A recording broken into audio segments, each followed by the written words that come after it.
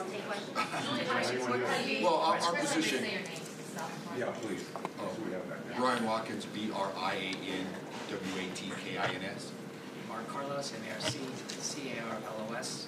Emily Barr, EMILYBAHR. Step right up to the mics and speak up. Thank you. Well, we're happy that the jury took so long to deliberate this case. Clearly, they dissected the evidence very thoroughly. Clearly, this case is not over. We will continue to litigate this case until our client is exonerated. How's Kellen Winslow holding up right now? What was his reaction been to all this? He's strong right now. I mean, he knows that there's going to be an appeal. He litigated the case for him. He's holding pretty stiff to himself right now. Brian, Julia James, Court TV. What do you think the jury's indecision in this case says about the case to your client? Well, we always knew that the case wasn't strong, meaning we have a unique case where our key witnesses were the police. I mean, very, very rarely do you see a defense case calling police as their key witnesses. So we've always thought the case was very weak. We're going to continue to litigate this case until our client is exonerated. But the split suggests that it was in favor of the prosecution in terms of all the Jane Does. So are you going to do anything differently if they retry this case? Whenever we retry a case, we look at what works and what doesn't work, and we go back to the drawing table and come back out with a bigger and stronger case. But the biggest thing to realize is that there is a dispute amongst jurors, so we can't tell what the next 12 are going to do. It could be a finger split, or it could go the other way. The point is, there's a dispute as to the credibility of these witnesses, and I think that's very important. What did the jury tell you? A lot of things. What can you share with us that the jury told you? What did they find powerful in your arguments? I don't want to comment. They talked to us. They were very, what's the word? They were very almost intimate with us back there because they told us about what they were thinking. And I don't want to date them. You mentioned credibility. Was that a big part of why there was so much indecision that they found some of the accounts of the women who said that they were assaulted? Absolutely. Credibility is the issue in this case. There's no corroborating evidence whatsoever. It's just people's word. Just the accuser's word. That's pretty much all they had to go on.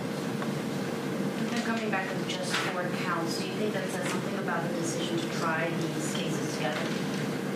Well, we were always concerned about trying these cases together. Our position was always that these cases would not be able to stand alone. We fought to keep the cases separate. We lost that battle. We took on all these cases at once, and we still, prevailed to the point where we did not get convicted of everything, and we have more litigation to do. It sounds like, based on the fact that you asked for a time waiver, that you don't want him to be sentenced on the one conviction. You want to wait until it's done, or am I interpreting that correctly? We just have to wait. We just had this verdict today. We need to sort of regroup and figure out what we're going to do. How many jurors talked to you? All of them. They all stayed in the room.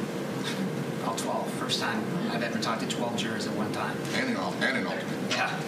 So they all wanted to talk.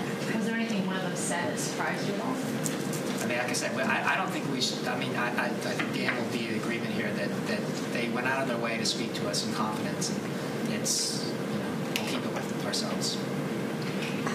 Mark and Brian. Counts that they did not decide on, the circumstances of those counts?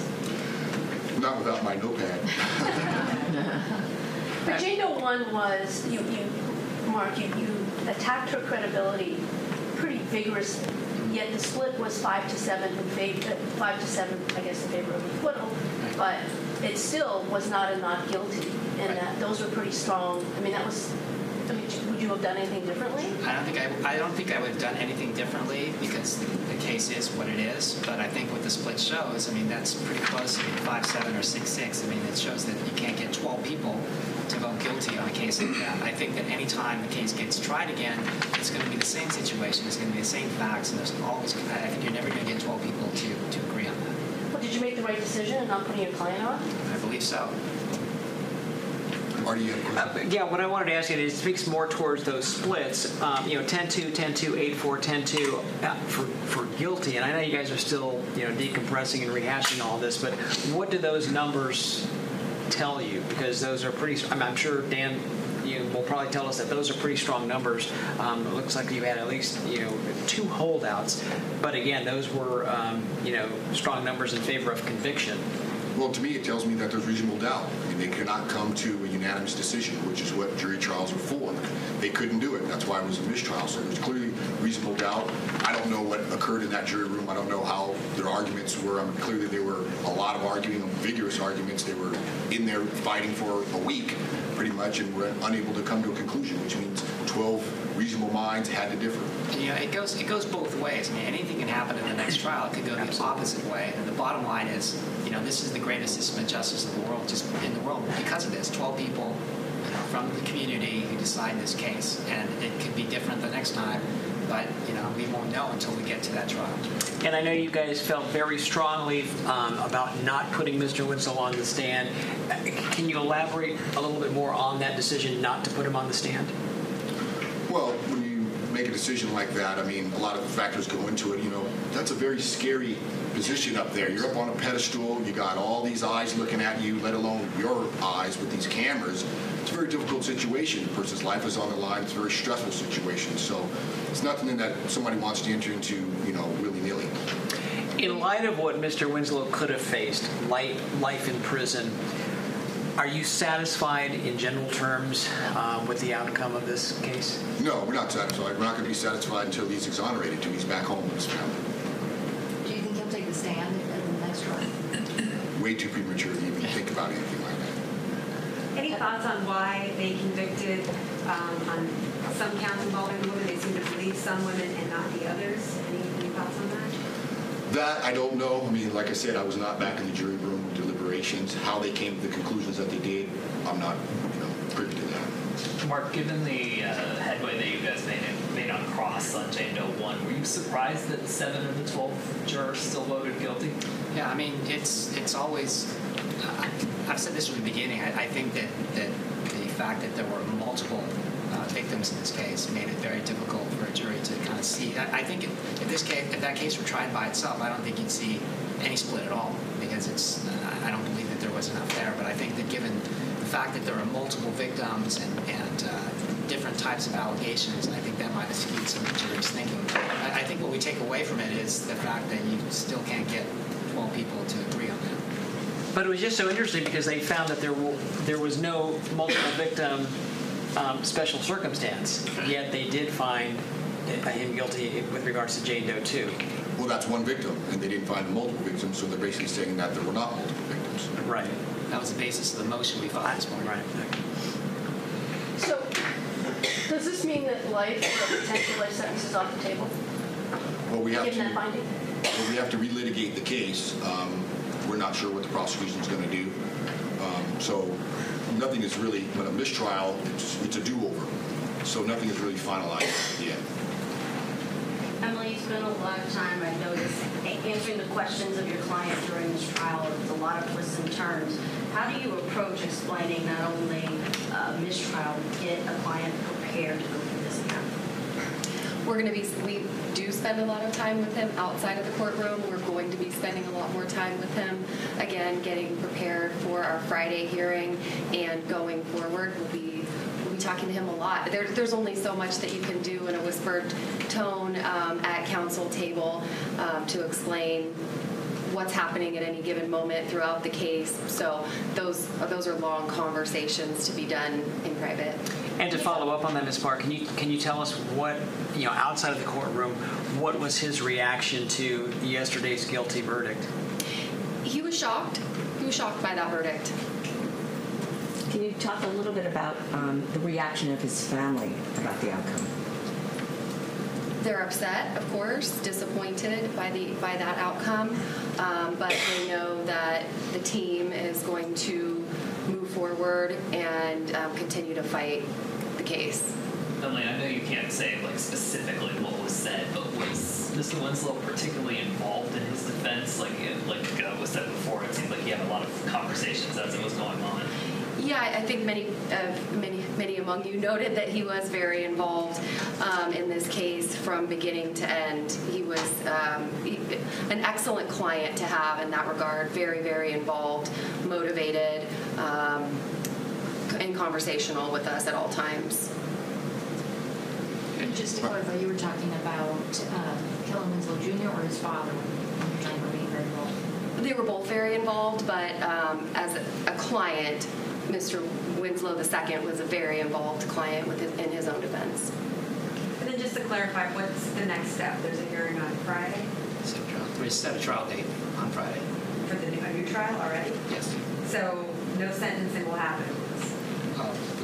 We'll set a date. We don't know what's going to happen at this point, though. Does the next jury get to hear about the conviction for the rape on Jane Doe? That's a subject of motions that we're going to have to file too. So it's a whole new trial. If there is a new trial, it's a whole new case. So we need to work it up. Start all over again. Will you be trying to sever those as well? Yeah. What makes you think that? Yes. Thank you, guys. You're appealing the convictions, right? Yes. On what basis? Can you talk about that? Not at this point. Thank you, guys. Thanks, you guys.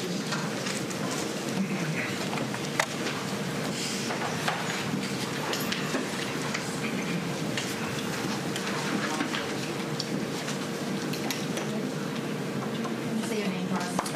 Dan Owens, D-A-N-O-W-E-N-S. Before we get started, could you just say for us again the number and the split, which was guilty, which were, and I have a hard time writing everything down. Yes, of course.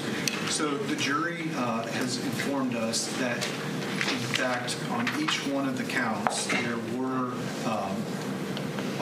a majority of jurors who voted in favor of guilt. They voted 10-2 in favor of guilt on the forcible sodomy of Jane Doe 2. They voted 10-2 in favor of guilt for the forcible rape of Jane Doe 4. They voted 10-2 in favor of guilt on the counts of elder abuse and elder battery regarding Jane Doe 5. And then they voted 8-4 in favor of guilt on the rape of an unconscious person for Jane Doe 4. And they voted 7-5 in favor of guilt on the kidnap for rape, the forcible oral copulation, and the forcible rape of Jane Doe 1. So what do those numbers tell you? What those numbers tell me is that the jury diligently considered the case. They followed the law that the court provided them, and they very nearly did reach a unanimous verdict as it related to multiple forcible sex crimes. More specifically, what do those numbers tell you in terms of moving forward for the next trial? The district attorney's office has a process for evaluating any mistrials that result from a hung jury. We're going to follow that process, but when the jury's vote does favor guilt, that is a significant factor in considering whether or not to proceed with the retrial. Have you spoken to the victims? I have spoken to a number of the victims. I have been in court this morning, so I have not spoken to them since the court declared a mistrial, not me personally. What was the conversation like with them, especially Jane Doe's 1 and 4, about the hung part and the convictions? So like I said, I've been in court and addressing the jury and addressing the court, so I haven't had an opportunity to speak to Jane Doe 1 or Jane Doe 4 regarding the court's declaration of a mistrial. And just to clarify, obviously when you meet on Friday, you're going to set a new trial date, but it's a done deal. There will be a new trial. I'm not ready to comment at this time that there will be a retrial. As the court said, Mr. Winslow does have a right to be tried within 60 court days. He's entered an open general time waiver, waiving that right to a speedy retrial. The district attorney's office will follow their procedure in determining whether or not to retry Mr. Winslow, so it would be premature to comment on that at this time. Do you think that decision will be made by Friday's hearing? I think there's a significant possibility that it will be, but I'm going to defer to Ms. Steffen to make that decision. As it stands right now with the guilty verdicts, what time is he looking at? As of right now, he's facing 8 years in state prison and lifetime sex offender registration for the forcible rape of Jane Doe 2. He would be facing an additional 6 months for each one of the misdemeanor counts of indecent exposure and lewd act committed against Jane Doe's 3 and 5 for a total of potentially 9 years in prison. I asked the same question of the defense team. Are you satisfied with the outcome of this trial? I am grateful for the jury's diligent service. I think that the fact that they have returned convictions, finding that Mr. Winslow did forcibly rape Jane Doe 2 is appropriate. And given the vote split that we've been discussing, I think that they were working hard and had quite a majority that showed that he did, in fact, commit crimes against multiple victims. So I am personally satisfied, and I thank the jury for their service. If this goes to a new trial, is one of the challenges for the prosecution convincing the victims to come forward, to relive their, go through this whole process of testimony again? Well, given the fact that we do have a potential pending trial date, I don't want to comment about the victims individually, but what I can say is that generally speaking, in the prosecution of any sexual assault offense, especially cases of this magnitude, it is difficult for victims to have to come to court and go through this process. It's difficult just on a personal level for them, but it also does have ramifications for them going forward, as you can imagine. Based on the outcome, are you going to reconsider trying to multiply? I would never say that we're going to reconsider it. What we have done is we have litigated extensively with the court, making the decisions based on the law, what cases can be tried together. And as you saw in this trial, this judge followed the law and decided that each one of these individual Jane Does could be brought together. That would be subject to more motions, and this judge would follow the law. I would fully expect that he would follow the law on any retrial. And as far as Jane Doe 2, is she now not going to be part of the retrial, or the prosecution? Well, as you all know, there was a split as it related to the forcible sodomy of Jane Doe 2. So that case and that charge remains pending, and it is still the subject of the exact same case number that could potentially be set for retrial as early as Friday. Is it possible that the jury in the next trial would know about his conviction for Jane Doe 2? That would also be subject of motions in what way they may know about it and how the court would advise them how they would be able to consider it. Is there a way to get around it if the charge of sodomy, like how, but I'm just wondering how you could keep it in a bubble or isolated if the charge of sodomy is part of the test. That would be subject to the court's rulings and the court's instructions to the jury, but what I can say is that there are legal principles that allow for even uncharged offenses that may have previously been adjudicated with guilty verdicts and actual convictions that could still be admissible in terms of the evidence of what happened before a new jury. Dan, I know you can't get into specific interactions that you guys had with the jury back there, but is there anything that you learned from those interactions that would alter how you pursue this case if it goes forward? Well, I would say that there was quite a bit that we did learn. As Mr. Carlos said, they were very candid with us. They were very forthright. I thought that, like I've said before, they were very diligent in their consideration of the case. And my takeaway from that conversation is that 10 jurors did feel very strongly that he had committed forcible sexual offenses against more than one victim. That would lead to a lifetime prison term, and that will be another factor that we would consider very strongly in determining how to proceed with the case. I know you said you didn't talk to any of the victims since the mistrial, but were you able to talk to Jane Doe 2 yesterday after the conviction? I was able to talk to the victims who were the subject of the conviction yesterday. And can you tell us what their reaction? I would not comment on that, just like I wouldn't comment on anything that the jury has said. What I can tell you is that I know that there is a deep sense of relief in the process. It's not easy for any sexual assault victim to have to testify in court, let alone with all of the attention that's been brought into this individual case. I certainly support them in all that they've done and the courage and bravery they've shown.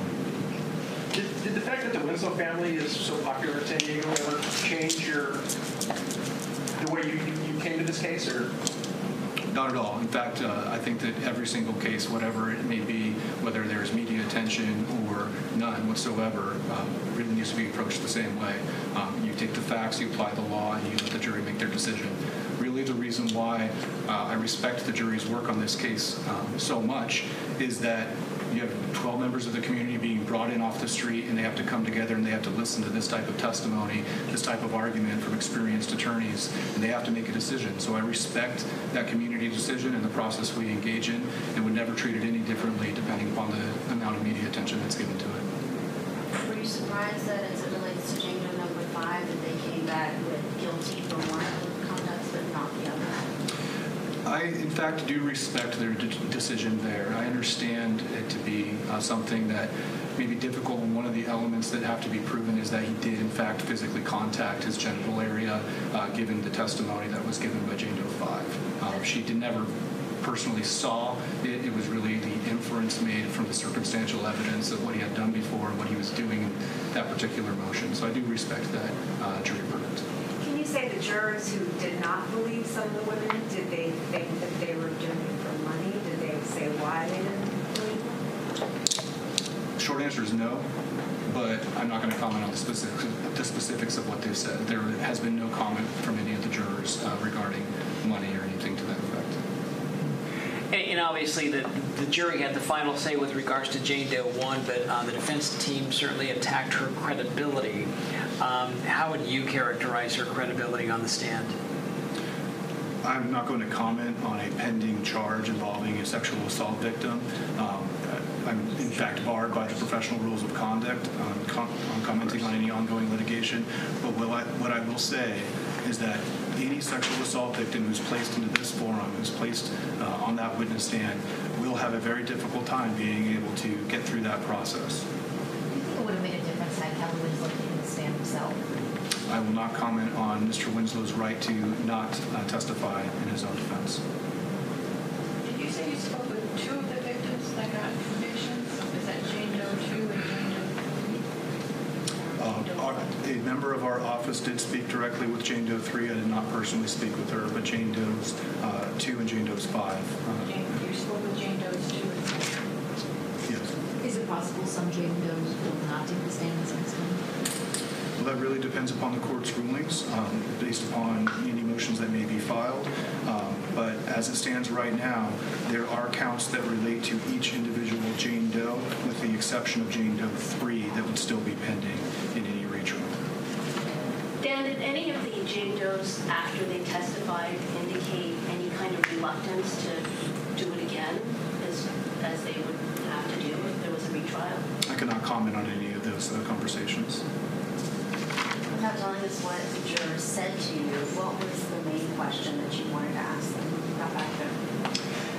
In fact, I didn't really have a question that I wanted to ask them. What I wanted to do is thank them for their service and the fact that they've now been able to return guilty verdicts, finding that Mr. Winslow did forcibly rape Jane Doe 2, as well as finding him accountable for 3 of the 5 victims that we brought forward in this case.